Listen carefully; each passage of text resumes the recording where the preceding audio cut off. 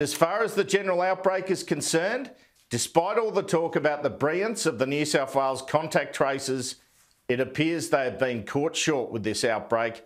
People in Parliament House on Tuesday were only contacted on Friday, telling them they were close contacts and had to isolate 3 days later. In terms of the broader outbreak, 3 New South Wales ministers have told me last week they believe that Gladys Berejiklian did not lock down earlier because she wanted to preserve her reputation as the Premier who keeps business open. Now, here's another interesting social media post for the New South Wales government.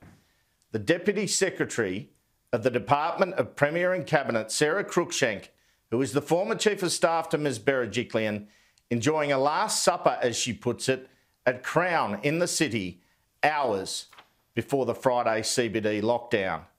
Gladys Berejiklian's been warning about complacency, so's Brad Hazzard.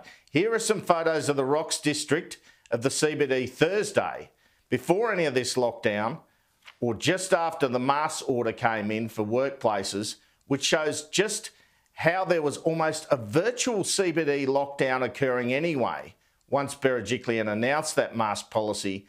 And there's an even more renewed focus for the public on the pace of vaccinations now, as we know. Here is a shot of the lineup for vaccines at Sydney Olympic Park yesterday. Now, I'm told pharmacists are not being given the vaccines to dole out now by the federal government because the feds believe supply is not there yet.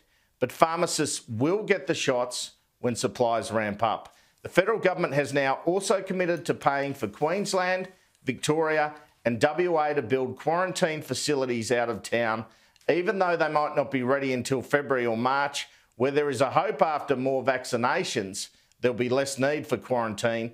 And in terms of economic support for the lockdown, expect a big state government package this week. And next Thursday, 8 days after it was declared a hotspot, federal lockdown payments can start for laid-off workers, Kieran.